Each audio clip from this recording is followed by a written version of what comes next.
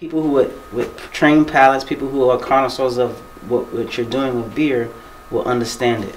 Yeah. And not to say that they're gonna like everything you do, but they're gonna find that one thing that wow, this is really awesome, and they're gonna drink that.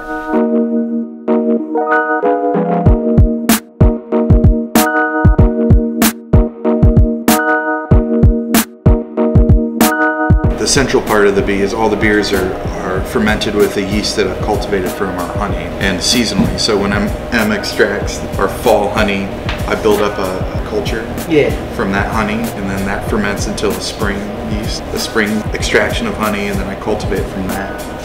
Wow. So it's biannual culture, and it's a single culture. I can walk you through. Yeah.